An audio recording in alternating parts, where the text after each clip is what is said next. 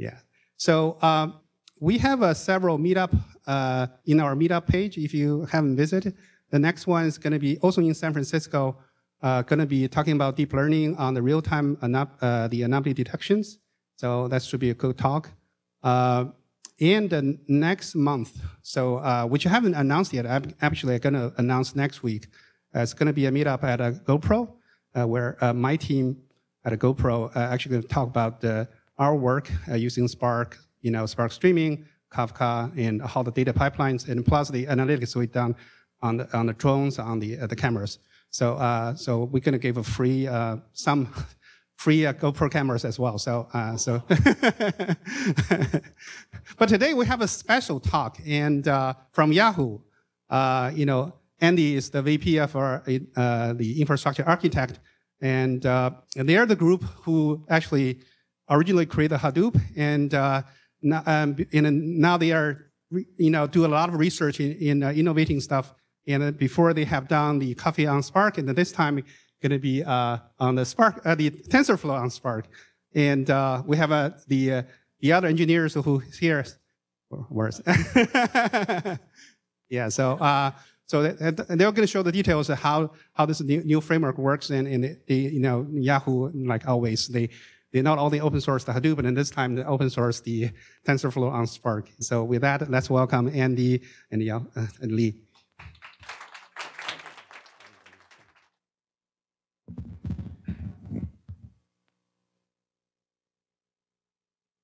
Good evening. It's kind of loud. So my name is Andy Feng. I'm from Yahoo, and I'm going to, with my friend Lee, going to try to cover the new open source project we just released called the TensorFlow on Spark. So I think just to make sure, so the reviews, I will try to cover the high-level fluffy stuff, and then Lee will cover all the details. So like all of the, so we will start, so I will cover the overviews, and then Lee going to talk about the design architecture API, give you a nice demo. If you guys want me to cut down my fluffy stuff, I'll be happy to cut it down as much as you like. Okay, and then so that you guys could dive deep into the details. Okay, so before I start, I'd like to ask, how many of you have been using TensorFlow? How about the Spark? That's amazing. That's amazing. So what we try to do here is try to bring two popular framework together, right? Because it's all believe the deep learning make a difference because of data. And then also because of the, in order to do all the job, you need the computation powers. So that's why we want to bring the TensorFlow and the Spark together. So then as Chester mentioned, right? So why Yahoo guys are doing this kind of thing, right? And I just wanted to remind you, Yahoo have been doing the open source for a long, long time, right? We, about more than 10 years ago, we started the Hadoop project, and then, I remember I was giving a keynote speech on the Spark 2013 at the first Spark Summit. I think the number of people maybe this much, right? And then the last year, we did the job to try to bring a deep learning framework called Cafe and make it on the Spark. And then this year, in February, we open sourced the TensorFlow on Spark here. So the idea here, as I mentioned earlier on, what we try to leverage is the computation power and the data, right? So because of our historical investment in the Hadoop land, so inside the Yahoo, we have one of the largest clusters, Hadoop clusters in the world. So we have like about, I was near 50,000 machines in it. Right, and then with those machines, like almost all the data you could imagine that Yahoo has is available on those clusters, right? So from that point of view, we think, with all the advanced technology like the TensorFlow, all those things, we think it makes sense to, to bring together the advanced technology together so that we could find interesting stuff, insight in it. So one of the early work in the deep learning at Yahoo was our Flickr team. So what they did, so we acquired several startups. And at that point, we started, the team in our Flickr, just a few blocks from here, they started build a cluster of GPU machines for the deep learning. Then on the other hand, they have been using our Hadoop clusters for the data processing. So they tend to do their, if you imagine the work they have been doing in that time period was like, if they do deep learning on this set of GPU machines, and then using the Hadoop on the other side to do the pre-data processing, all those stuff. So then you're kind of moving the thing between them, right? So then what's the impact was, like after we, the company, those two companies was acquired by Yahoo Flickr team for about 1 year. The amount of the progress that has been made on the deep learning was quite limited, right? So then, on the other hand, because I was the chief architect of our Hadoop team, they keep complaining about how difficult it has been to moving the data between those two clusters. Your pipeline not big enough, something messed up, all those complaints you will show up. So can you do this? Can you do that? So we thought, in order to, our team has all the headache, and then from business point of view, it's not making as much progress as we wished from acquisition point of view. So then, why don't we provide a technology like make the deep learning directly available on the Hadoop cluster, right? So that was the reason, we started the work on the TFoS. And then almost the same reasons, that's why this year we open sourced the TensorFlowOnSpark. Because if we think about it, like the TensorFlow until now, right, it comes with a very basic distributed mechanism, right? And in order, when you do that job, is basically say, here's my 10 GPU machines or CPU machines I have, and over there, I want to do my distributed training, right?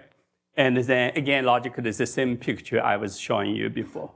Then if we could bring all those deep learning TensorFlow things on this huge cluster, right? Then imagine what you could do, right? You could say, okay, I have a job. I wanted to use 100 machines, 1,000 machines if you wish, right? And then you could access all the data you have, in your cluster. So then no more, I needed to deal with those guys say, okay, I could not move my data, all those kind of, all those headache, all data scientists would wish never needed to deal with, right? Those problems, has been solved by many of the framework like Spark, those things, right? There's no reason for each of us try to come up with yet another solutions. So that was the desire on it, right? So that's why at this point at Yahoo we are doing all those machine learning, deep learning, or data analytics, everything is on the Hadoop cluster. Right? So then you will wonder is, hasn't somebody else did this thing before? And we thought, as an open source guy, that was our first reaction, Let's find something else, somebody else did it. Let's either just using that thing, because we as an engineer, I selected this engineer, job, try to be lazy, right? But unfortunately, at that point, when we look into it, we found there were two minor projects. One is from two PhD students at the UC Berkeley called SparkNet. And then there was another project from Databricks. It's a spin-off of the Berkeley. I think their headquarters is a few blocks from here. So we look into both of them. We found, this does not really fit the view we wanted to. the problem we try to solve. So first of all, what they try to do is, if you look into the thing what we wanted to do here is that we wanted to enable any type of the TensorFlow applications be able to run on Spark. And both the Spark and the TensorFrame solutions, they has been built heavily influenced by the traditional Spark architecture. If you imagine, right, if you think about the MLlib or many other Spark applications, like you have a driver, you have a bunch of the, a dozen of the executors. And the driver decides what each executor needed to do, or the executor do their job, then communicate back to the driver, right? So then you think, then what's going to happen is your driver becomes the bottleneck because that's the only one guy, one machine, one process running there, waiting for everybody, independent of how many executors you have. Then the other side is because the nature of that architectures, then all those the set of the TensorFlow algorithm you could support by this by the Spark traditional architecture is always synchronous learning. So if you imagine, you have, you launch 1,000 machines to do the synchronous learning, then your slowest machine, you will become, dragging your whole thing down, right? Then the other side is, sometimes your model may be so big that you may want your model itself could not fit on a single machine. Then what do you do with it? Like in the Spark-based machine learning framework, tended to only deal with the data parallelism, right? Then the other, if you think about what made the TensorFlow so popular, among many other reasons, right? Among the others, community support, all the Google investment, all those things. And then also it comes with some of the interesting tools, assuming many of our data scientists love to use, right? Such as the TensorBoard, right? Unfortunately, once you go down a traditional, simple Spark architecture, TensorBoard won't be available for you. So then if you're thinking all those things, right? With all those limitations, if you adopt those, then, you kind of, it could become a very limited adoptions you could have, right? I mean, that's exactly what happened. If you're looking into those two frameworks, has been in the marketplace for quite a while. The adoption has been very limited. So it's our hope here is that we want to bring we want a TensorFlow on Spark, enable all of your TensorFlow applications be able to scale up. And we want to enable you to leverage all those powers of TensorFlow, all the powers of the Spark. And we also want to make your life really easy, right? So that's our wish list. So let's see, I think, so Lee will explain how we accomplish all those goals. And then before I hand off to him, I want to show you a few things. So the architecture we are going to put together is going to be as scalable as a standalone TensorFlow cluster. So we wanted to leverage Spark to bring a large number of the servers together.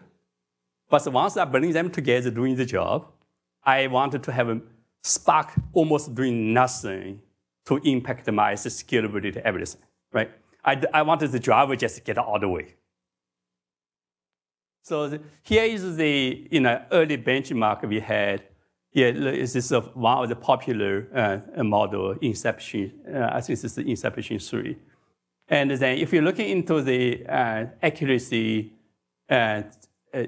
over there, 0.72 or something. And if you look there, you compare the time. Essentially, you could see this essentially achieves the linear scalability as Google has published. So we confirm from this number, what we confirmed is the architecture we are bringing together is really as good as a dedicated TensorFlow cluster. Okay? Then we thought, once we do all those things, maybe we should do start more, right? Then the other side, if you're looking into the Google things, like when you do the distributed trainings, so then assuming many of you have not looked into the details of how they do the distributed training, right? So during the distributed training, you need to communicate all the server with one another. Then Google did is introduce a protocol, a gRPC things for the communication between all your servers. And then if you are familiar with gRPC, gRPC is an RPC protocol on top of Ethernet. So for Google, they have a very fast Ethernet, right? So unfortunately, for a small company like Yahoo, we do not have a fast network. But we could afford to, for among our GPUs, we could afford to put something called infinite band also in it. Right? So here is the result for the, once we put so we enhance the TensorFlow with the RDMA support so that from one server, I could directly access the GPU memories of another server, right? And here is the, if you look into the, just the speed up from for the VGG network, it could be quite significant, right? If to achieve for single machine, in order to achieve the accuracy was 0.8 a little bit, and over there was 230 hours, and then here with once we bring the two machines together, then how much machine? Both of the two machines. One is the Ethernet, right? For the Ethernet here is the 230 hours or so, and with the RDMA, it's less than 100 hours. So so I think so this piece of the code has been actually was very got a huge interest from Google guys. And we just published a pull request last night. And the Google guys give us a call today. So, we are eager to merge it in any minutes you guys want. So that's amazing. So I think, I think this is the kind of the power of the open source, right? You build on each other's technology and make this whole industry better. So with that, I think I'm going to give a little lead talk with you about the magic.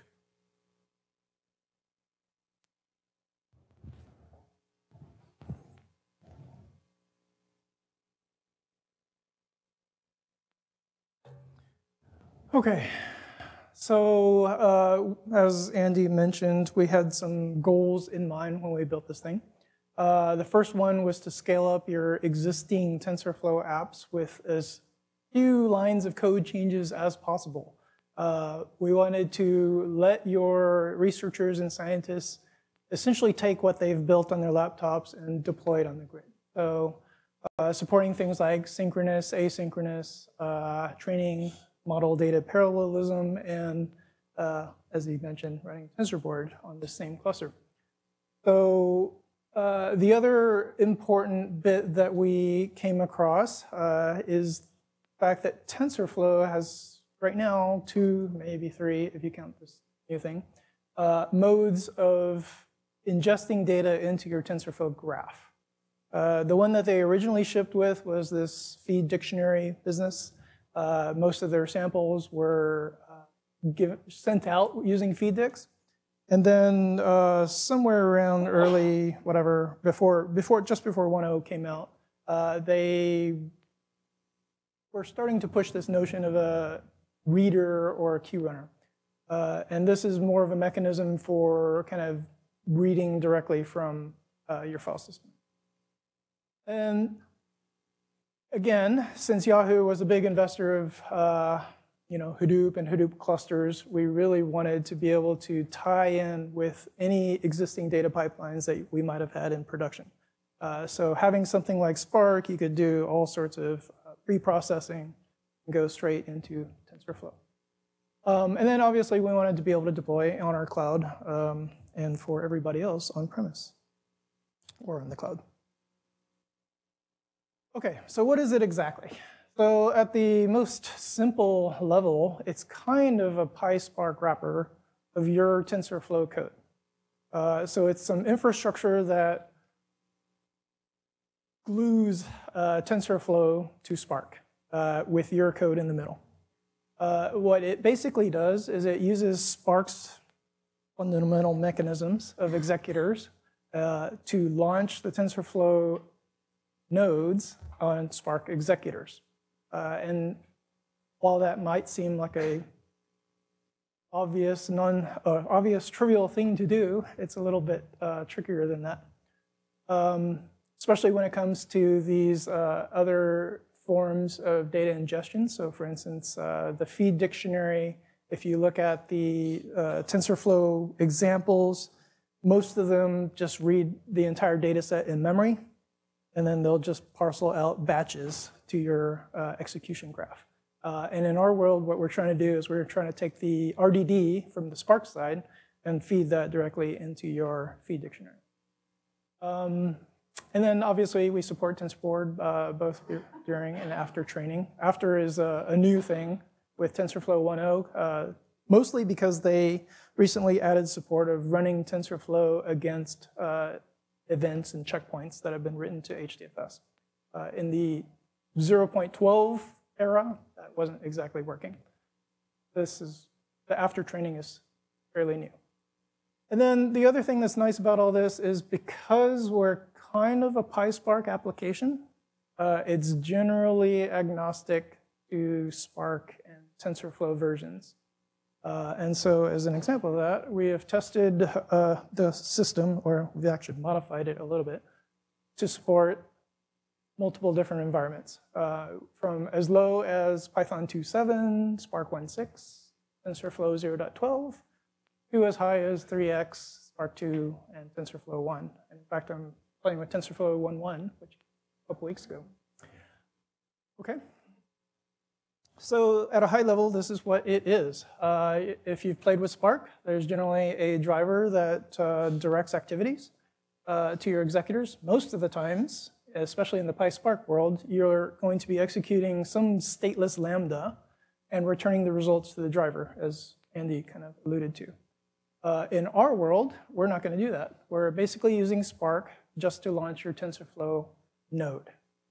In the TensorFlow world, without this, you would get 3 boxes, or 4 boxes, and you would manually do Bazel run here, Bazel run here, Bazel run here, Bazel run here.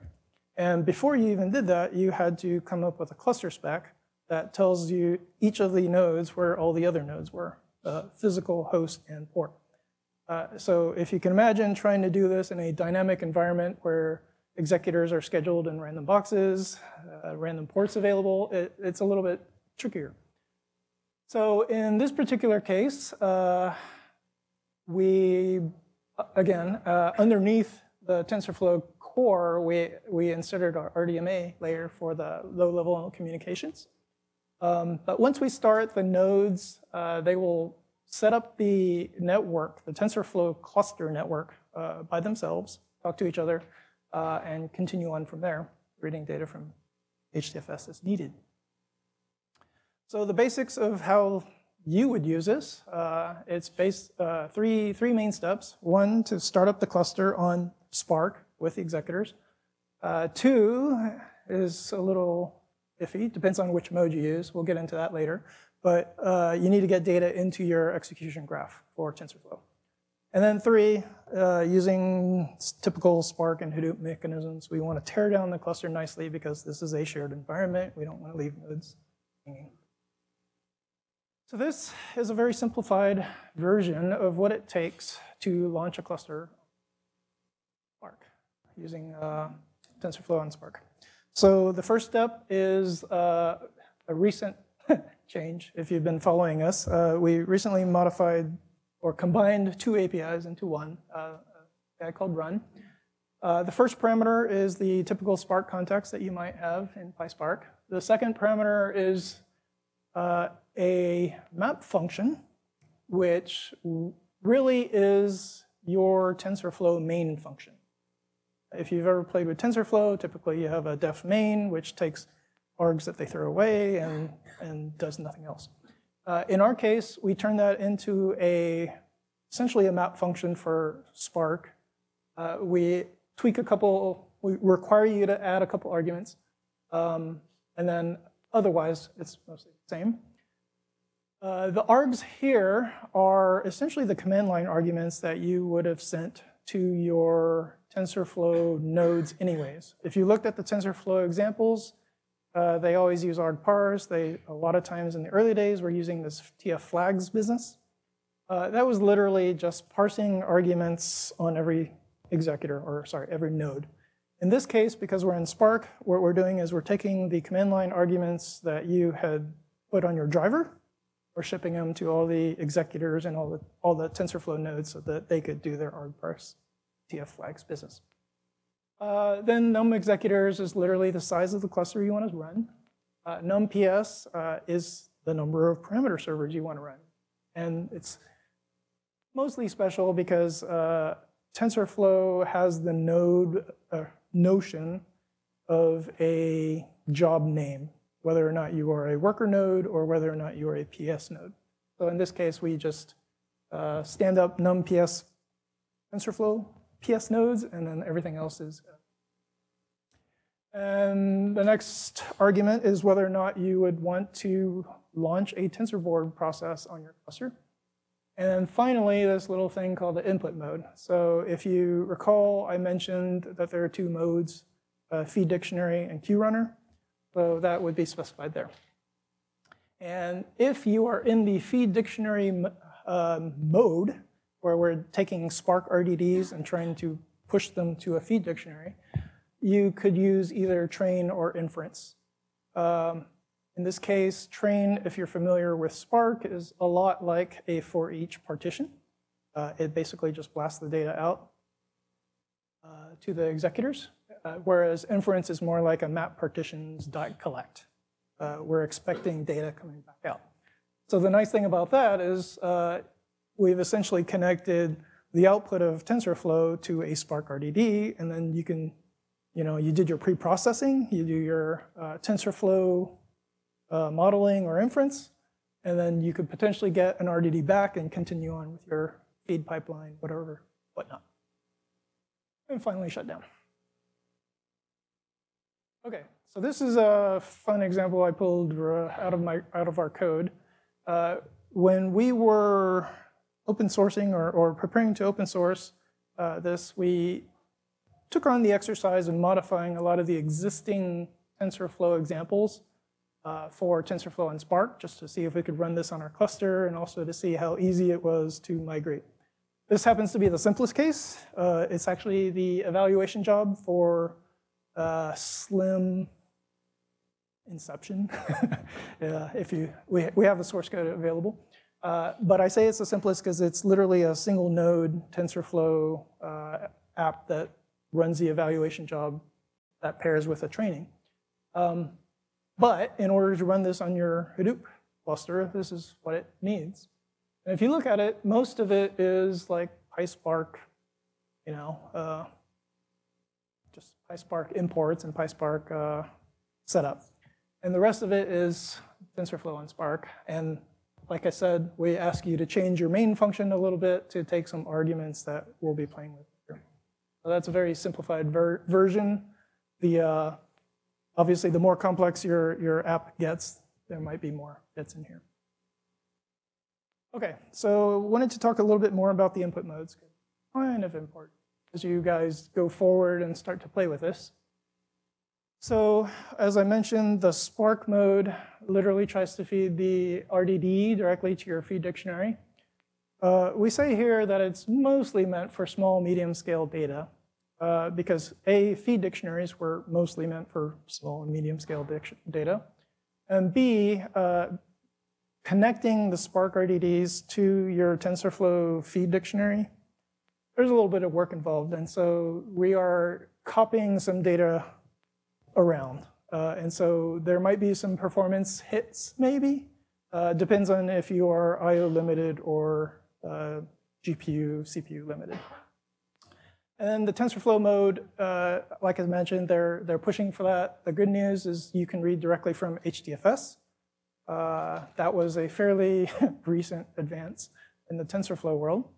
And they recommend this for large-scale data, and there's a couple benefits to this. Well, they actually recommend a thing called a TF record, that you write your data in a TF record. It's essentially a protobuf format, but basically they're trying to, I guess they were trying to optimize the path for TF records. But again, if you have an existing pipeline and you don't have the capability to convert everything to TF records, we allow you to have this. Now, the way input mode Spark works. So in most Spark applications, actually in PySpark applications, there's actually a little Python process that's handling the lambdas that go to each executor.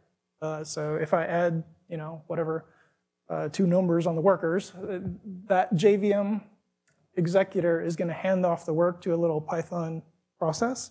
That Python process is going to crunch the numbers and then return the results. In our case, we are going to run TensorFlow on these guys.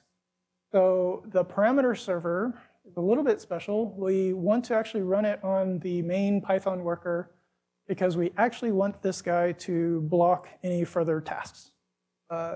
If you recall the data feeding operation, we don't want an RDD feed to land on this box. We actually want it to land those 2 boxes. So what we do is we run the TensorFlow nodes in a background process along with a queue. Again, I mentioned the data copy there.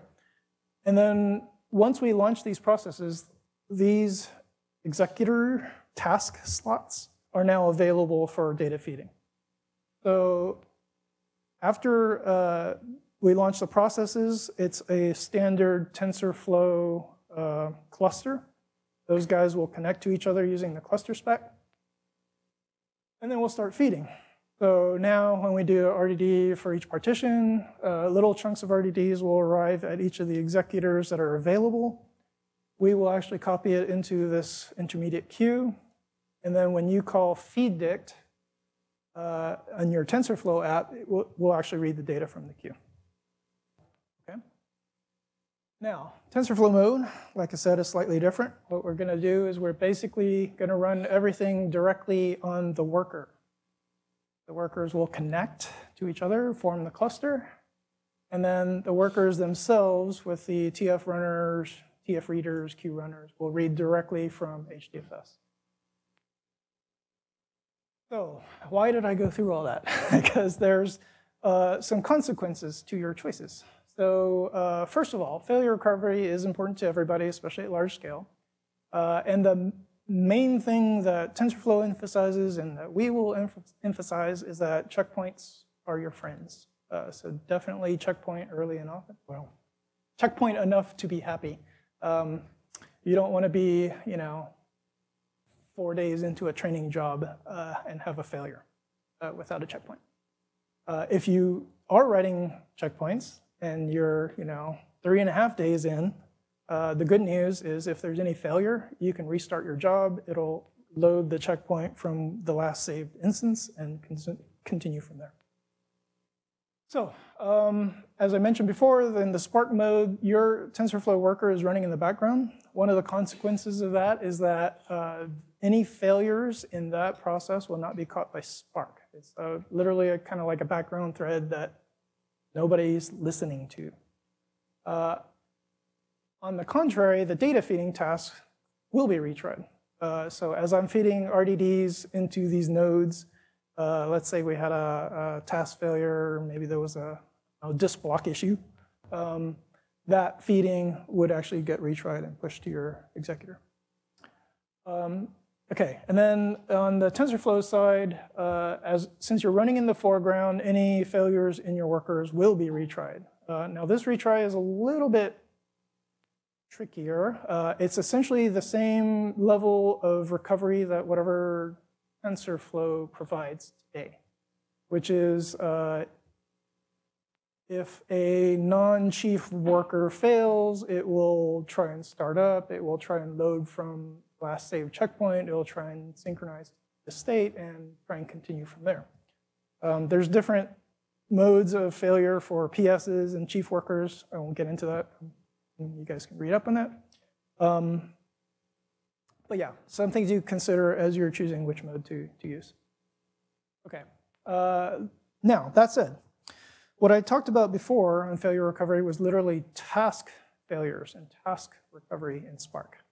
Now, if an executor itself dies, you're kind of out of luck, mostly because today, when you create a TensorFlow cluster, the cluster spec is statically defined. Like I mentioned before, you have a list of 4 nodes and 4 ports, and you're sending that list to every node. So in Yarn, that's kind of hard to do. Your container might have gotten shot, you might end up on another node. Even if you happen to be lucky and end up on the same node, your port might be gone, it might be taken up by some other process. So what we need is dynamic. That's not supported today in TensorFlow. We're chatting with the TensorFlow team, but it's going to take a little bit of work to get there. Okay, so just to kind of prove that we can do TensorBoard, this is a quick snapshot from one of the hubs, MNIST, accuracy and loss, print out images. Okay, so then I want to talk a little bit about the typical application development flow that we've seen with our users. Typically, your labs and research guys will be playing on their laptops, as I mentioned before. They'll be playing with small scale data that fits on their laptops. They'll be iterating quickly on their TensorFlow graphs, trying to figure out the optimal weights, optimal configuration of their neural network, et cetera. They'll typically be playing with the basic APIs of TensorFlow, like graph and session. Now, at some point, things will start to converge. Things will start to look interesting to the labs guys. And what they'll do is they'll try typically to throw more data at it, because most of us have learned recently, typically machine learning tends to train better models with more data. So they'll throw more data at it, and sooner or later they'll run out of room somewhere, whether it doesn't fit on the box or whether the training takes 5 days or not. So they typically go into scaling phase, and as Andy alluded to before this, what they would do is they would create their own cluster. And they would fill up whatever disk they had. And at this point, you would have to change your code a little bit to do distributed TensorFlow. You'll have to introduce the notion of a cluster spec and a server, maybe saver and supervisor. Actually, how many of you guys have tried distributed TensorFlow? Should be a small number. Yeah. Okay, great. All right. Now you can. So once you get to scale, sorry, let me go back a little bit. So generally what happens in this case is they'll get to a really good model that takes a couple days to train at whatever gigabytes to petabytes, whatever, of data that might fit on that local disk. But then they'll want to get to production. And now they've, as Andy alluded to, they've got this dedicated cluster on the side. They've got an actual production cluster over here. And they're going to have to cross weird firewalls and ship data back and forth. And it's kind of a mess. So production. In this mode, what you want to do is you want, ideally, your training and your inference on your production cluster. And you want to tie it in directly to your data pipeline. Whatever's producing the data that you're training on or that you want to do inference on, ideally, you want it on that same box. You don't want to copy that data around. And in this mode, you will start to use our APIs, as I mentioned before. And then one day soon, will integrate with TensorFlow serving. OK, so quick demo. This is just going to be the Spark standalone that if any of you have not tried before, you'll get to see. So I've got some pre-canned instructions. I'll basically go through it real quick. So for Spark standalone, this is just setting up some basic environment variables for Spark itself and for TensorFlowOnSpark. You'll note I'm creating a fairly small cluster at this point, 2 workers, just because this is my laptop. And then we'll go ahead and start Spark standalone. You'll see that it starts 2 workers. Do I need to make that bigger? OK, so we've got our workers started. If you go to localhost, you'll see a Spark job running. Or sorry, this is literally just the Spark cluster. OK? And I'm going to skip this step because it doesn't really do anything right now. But what we did as part of this step is MNIST right now ships as kind of zipped NumPy arrays. And for Hadoop, in particular for demonstrating things like RDDs, I wanted to have the files split up a little into part files and something that we could kind of dip through an RDD. And in this one of the other reasons for doing this is I actually wanted to convert it to CSV because a lot of us have text formatted files that we try and ingest. So just to demonstrate that. So here are the actual files. So you'll see that if I look at one of them, MNIST is like the hello world of deep learning. So you'll see that MNIST is literally just byte values of grayscales indicating numbers. OK. And so this is what it takes to run our application. We'll go over this a little bit. So obviously, we're doing Spark Submit because we're using Spark. And there are a couple things. We're shipping our TensorFlowOnSpark library right now as a zip file. We might turn it into a pip install soon in the future.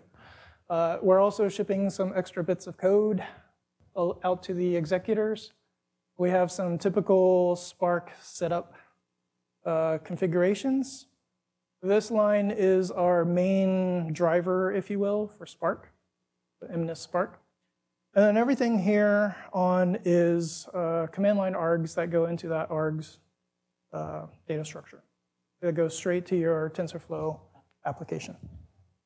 OK, so I'll go ahead and run this.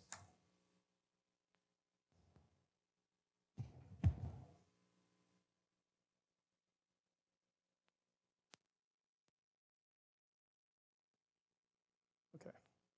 Uh-oh. Hopefully that wasn't a problem. OK. All right.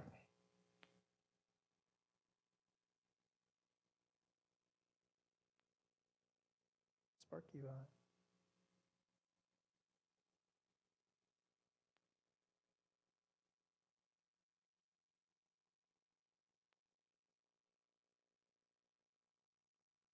Did I not? Go.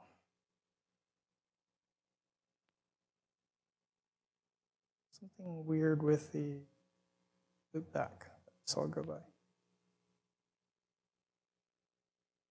I'm not on.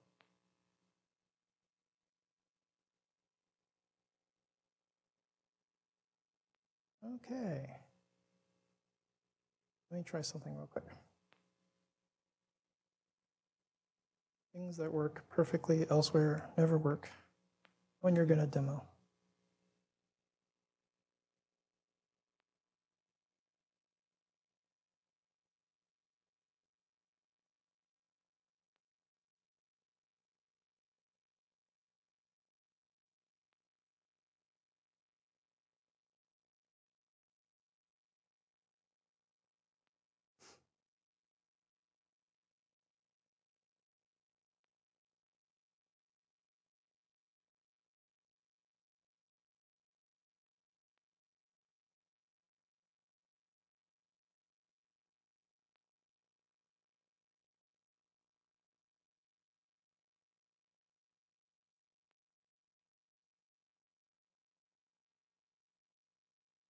Yeah, looks like I'm still having network issues.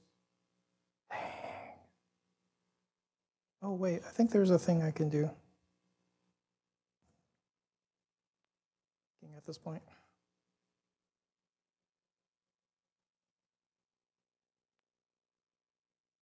If not, yeah, then you're just going to have to take my word for it.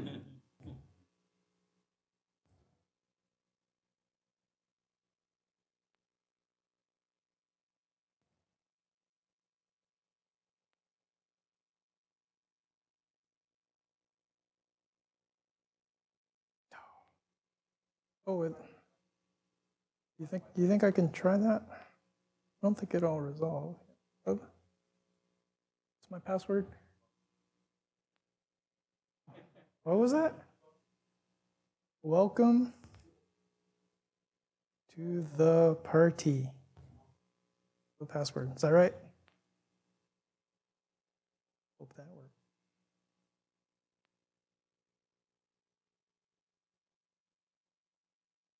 Try that one.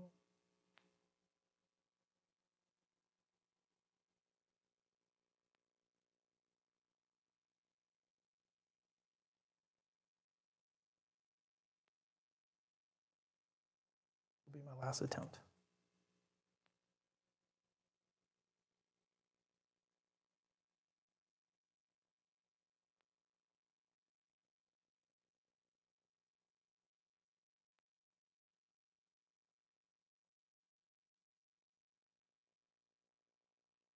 Looks a little better, huh? Okay, all right. So let's refresh. Okay, so finally, I just had to connect to Wi-Fi. Fine. Okay, so you'll see that our Spark application is running. You'll see that it's got 2 workers. Now this is actually running in Spark mode, so it's kind of funny. We actually run these 2 Spark jobs in parallel. The first one was starting the cluster, and you'll see that one of the tasks is finished and one of them is not. The one that is not is actually the parameter server, because we're blocking that guy. So then when we run the second job in parallel, the data feeding tasks, these Spark tasks will only land on the available worker, because this guy, the other parameter server node, is tied up. Okay, so the nice thing about modeling it as a 1 TensorFlow node per executor is that the executor logs map directly to your TensorFlow logs. So this is 1 TensorFlow node. You can see all the things that it's spitting out. You can see that this is worker 0. And here it is, created the session, and it's already starting to train MNIST. Okay? So this is going to go on for a while. One of the other things I wanted to show you was this nice little TensorBoard thing. So in this case, we're launching TensorBoard on one of the workers, and we have the full capability to get your summaries and statistics. We can view the graph, images, and then you can even view distributions of your weights, let's say. And TensorFlow has 2 different versions of viewing distributions. I'll let you guys sort that out offline. But basically, that is running on my Spark cluster, feeding data as we speak for in iterations of whatever I had set. Now, again, the good news is let me double check. I have a model being written right now with checkpoints. You'll see that the timestamp is basically 7:39 right now. So if I happen to kill this, which I might, you should be able to just run it again from that checkpoint. In fact, I will. Because now I want to go on to running inference. So in this mode, as I mentioned before, we're running kind of a Spark map partitions collect through your TensorFlow app.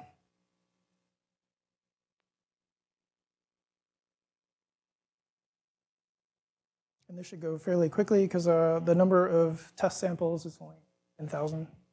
times batch size of 100.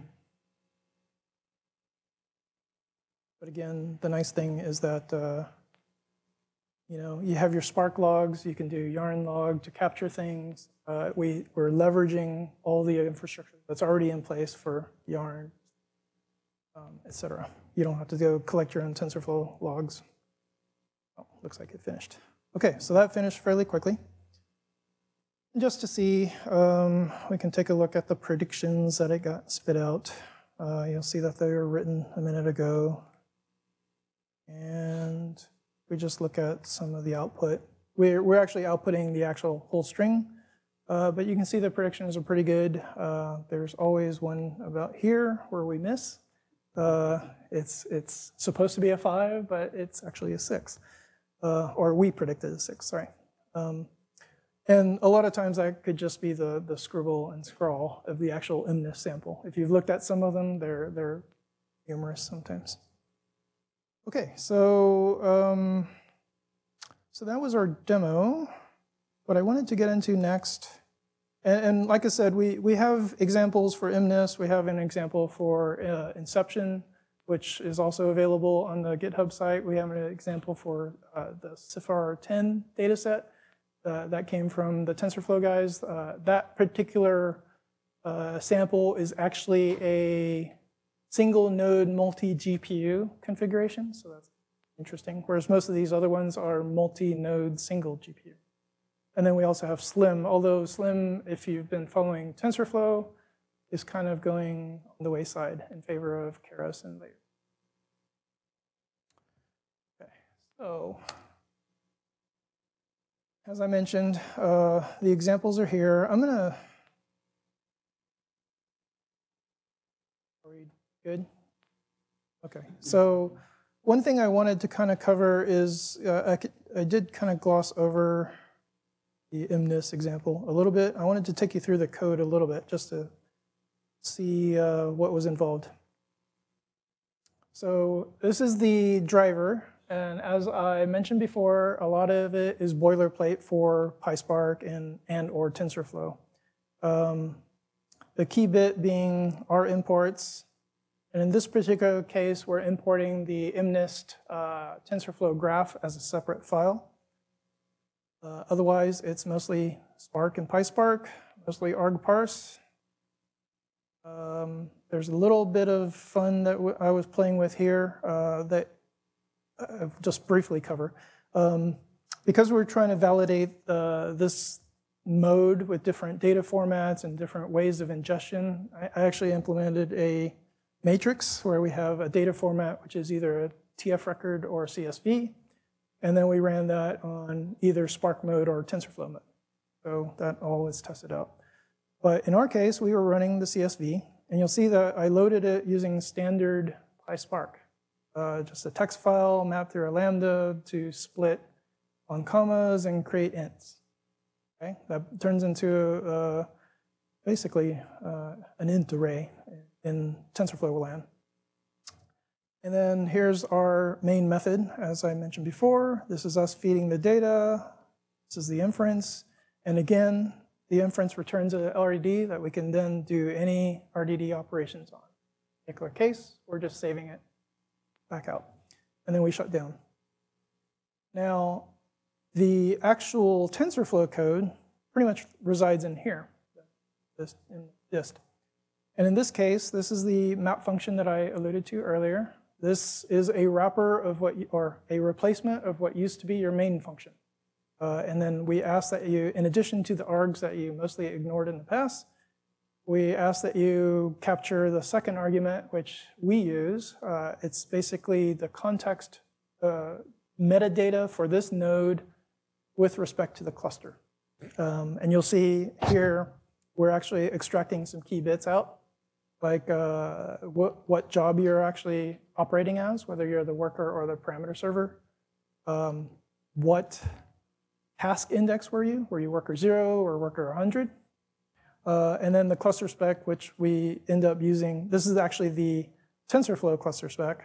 Oh, sorry. This is our definition of cluster spec, and this is the TensorFlow cluster spec. It's actually just wrapped it. So again, we have an API that launches the gRPC server for this node, depending on its content, telling it which role it's playing in the cluster. This is literally how many GPUs to load, whether or not we want to use RDMA or not. This is the feed dictionary, which is fairly standard. If you've ever played with TensorFlow distributed, you will almost always see something like this, which is if I am a parameter server, I do basically nothing. I start up the server and I just hit join. This happens to be one of the tricks of TensorFlowOnSpark, or the tricky parts of it. In most cases, when you do this with a normal TensorFlow cluster, this job just runs forever. Nobody tells it to shut down, ever. And so that's one of the things that we were trying to solve as well, because we don't want to leave nodes and jobs running forever on a Hadoop cluster. Okay, again, this is a distributed TensorFlow thing, not specifically for us. The rest of this is kind of a standard TensorFlow graph. Most of it is very standard.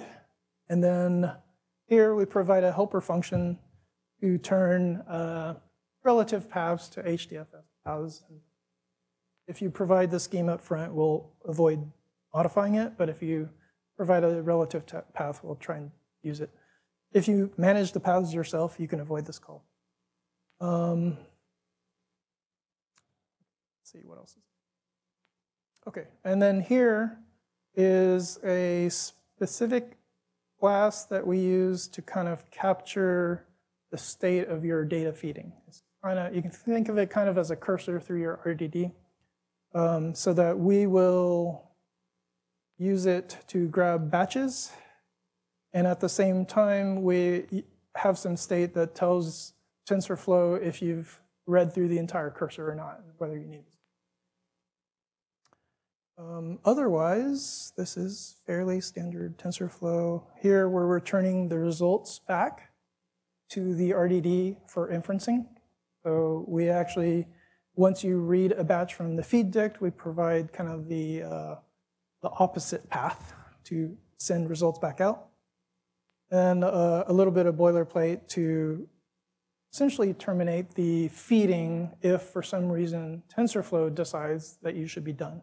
So if you have a TensorFlow metric that says stop at accuracy, whatever, but you're still feeding partitions, this is just a way to tell Spark to cut it out.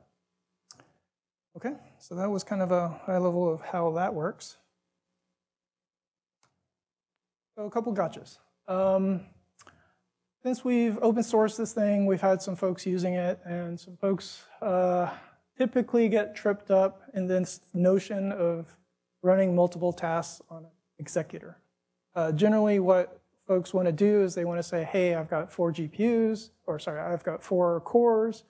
I really want to run 4 tasks and on this node. But in our world, a task is very different than a Spark task. A Spark task was a Lambda, a compute operation. So you can parallelize that. Whereas in our world, a task is literally your TensorFlow node. So make sure you're kind of configured for 1 task per node. And then trust me, TensorFlow will try and take all the compute and memory it wants. And then finally, HDFS access. So there's been some work on the TensorFlow side to allow this. There's Jonathan over at Google has been working on this ecosystem project to integrate TensorFlow with Hadoop and Mesos and all this other stuff. It's still a little bit early. A lot of people are tripping over things like, where are my native libraries installed on my particular installation of Hadoop, if it's a non-standard installation. So if you ever see like that, beware. Okay, so where are we headed next? So layers. Obviously, TensorFlow wants to be going towards kind of like a high-level API using layers. That just came out. I have yet to integrate it, totally integrate it. And secondly, as I mentioned, failure recovery, dynamic cluster management. In summary, we're bringing deep learning to big data clusters. We support multiple versions. We even have an EC2 image, and we provide RDMA for those of you with only normal Ethernet. Okay? Questions? Oh, yes. Oh, sorry. Hold on a second. Pass the mic. On the nodes in your cluster, yes, are they GPU, CPU? Can they be either? I know in regular TensorFlow you have the choice, but what do you have in TensorFlowOnSpark? Correct. That's a good question. So normally Hadoop grids are all CPUs. At Yahoo, we have a GPU-capable grid. And in fact, that particular grid is a mixed node environment. And what we've done is we've placed the GPU nodes on a separate queue. So if you submit jobs to that queue, you can use GPUs. Any other questions? Sorry, he's going. Do you have any advice for anyone who's on, AWS and using S3? And because S3 is an HDFS, so I'm just, what's your advice there? I don't know. You want to cover that one? Yeah, I think that's a very good question. So until now, we have provided EC2 image, but we have not looked into the S3 integration. I think our hope will be, I think the Spark actually already have some S3 integration. I think, if any of you wanted to spend a little bit of time on it, we will be happy to support you. Otherwise, it's one of the action items on our list. I guess the other thing I can say about that is if you can already run a Spark job in that environment and read data from S3, you could go the RDD route and feed that into your TensorFlow, assuming you have everything else set up. We have a question in the front, or we had.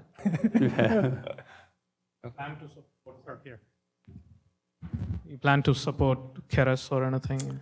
Yeah, that's actually hinted at in our layers, next steps. So the reason why it's just listed as layers is because that's all kind of up in the air and being reworked right now on the TensorFlow side. There have been multiple forms of high-level APIs from the TensorFlow side, from Slim to TF-contrib learn to Keras. Now, they made a commitment publicly to say that they're moving to Keras. And in fact, the Keras API is available in 1.1 as of a couple weeks ago under TF-contrib Keras. And then when they go to 1.2, it's going to end up being TF Keras. So I've played with it a little bit. I've got a very basic sort of cluster barely running. I need to work on some rough edges. But the plan is to support it. Thank you. Okay, next. Can you give any thoughts you have on how Spark structured streaming will work that's going a good forward? Question. We've had requests. We actually don't play with structured streaming as much as you would think. Yeah, and so that is something that we would have to look into. I haven't, frankly, looked at it much. And again, we welcome contributions. Help the community. My question is, do you know who is using TensorFlow on Spark on Mesos? And with Docker image or something? Yeah. Yeah, I'm not sure. Actually, there's several. There's folks who've been trying. Yeah, yeah. I don't know. Like, unfortunately, we don't gather statistics on who's tried and succeeded. Yeah. So it's kind of hard to tell, if folks have tried it and everything's great and we never hear from them, or if they tried it and it doesn't work and we never hear from them. So I was in one of the things I saw was it 1 week or 2 weeks after we released? I saw some Japanese blog post using put the TensorFlow on Docker, all those things. I think I was there. If you can read Japanese, there's, obviously, there's instructions out there. Japanese. Another question is about Yarn and GPU. Seems there are something not very mature about the Yarn GPU support. Yes, that's a good question. So today, Yarn does not have GPUs as a schedulable quantity. Right now, it schedules essentially compute and memory. So what we've had to do in our GPU queue is we actually use one or the other as a proxy for a GPU. In our particular case, we use memory. So if you have, whatever n GPUs, divide memory by n, and you can kind of schedule by proxy that way. We have chatted with specifically our own Hadoop team who are tied in, who are committers. They've told us that the community seriously wants it. Apparently, there's a very strong support from Microsoft. They really want it. We really want it. So there's, I think, an issue open to get it incorporated, but there's debate about whether or not how to do it in the most efficient manner. But we were told it won't be here like soon in the time frame that we need, but maybe in the future. I got a question myself. Sure. So have you looked at the deep learning for GA and using Spark and TensorFlow together on GPUs? And there was a recent talk by Adam Gibson and in talking about how to use that in production. Because it's all Java stack and there's no Python in it. And he claimed there's efficiencies rather than, you put on the Python translation layers and you lost some of the efficiencies. Right. Yeah, I think Adam is I think we have this is the same question as it came up even when we were working on the Cafe on Spark. I think I think we did some early benchmark compared with the deep learning for G versus like in the Cafe on Spark those things, and the number was not in favor of the deep learning for G. So I had a very nice conversation with Adam as my friend. And I think I will encourage him, continue doing his good work. But on the one hand, I think at this moment, we are not spending any time on the deep learning project. The other way to think about it is that a lot of our work has been driven by our customers, which is literally like Yahoo, Labs, research, the things that they prefer. So one of the reasons.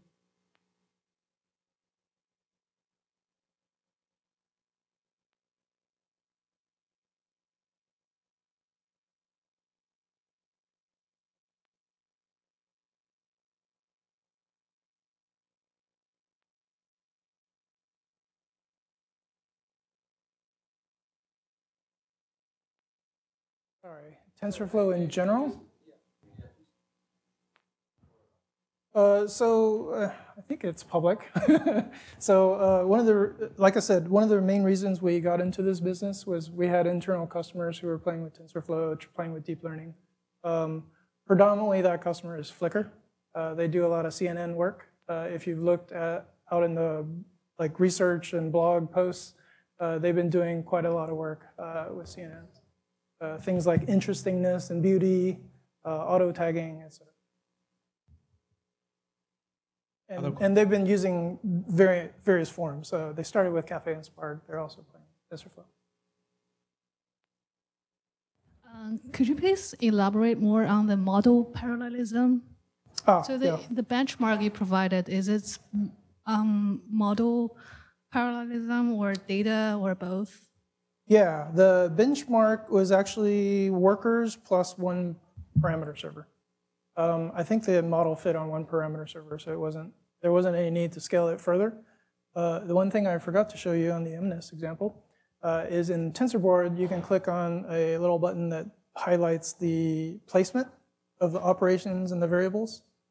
Had I clicked on that, you would have seen that the variables are being placed on the PS and the operations are being placed on.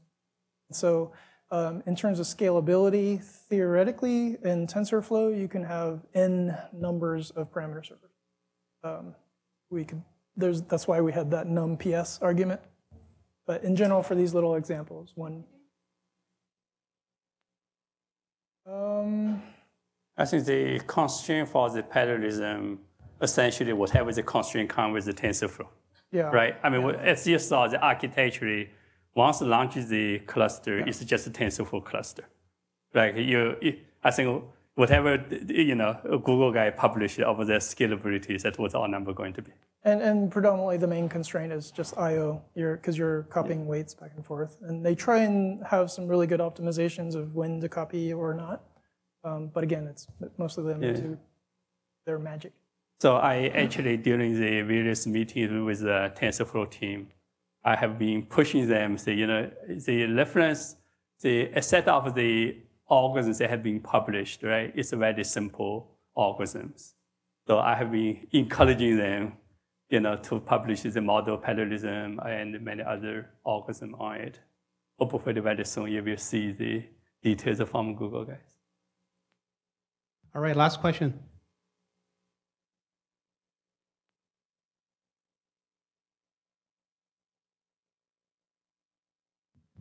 So TensorFlow has a distributed mode on master, similar to Spark. Yeah, kind of. How is your stuff? So we're not actually trying to, say, change TensorFlow. We're actually mostly trying to launch TensorFlow on a Hadoop cluster. That's kind of the key bit. Whatever TensorFlow does to set up its cluster, we let it do its thing. HDFS is, the big connection to the data if you're using the TF reader and QRunner. Otherwise, if you're using anything Spark-like, RDDs and feed dictionary. One of the things we provide. Okay. All right, give another round of applause for the Yahoo team. I have to apologize. When I do the initial introduction, I blank out when I introduce Lee. I was no worries. Sorry. Leon is the principal, engineers at Yahoo, and is doing the distributed systems. So sorry about that. Okay, thank you so much for coming, and I hope you'll see you next time. Okay.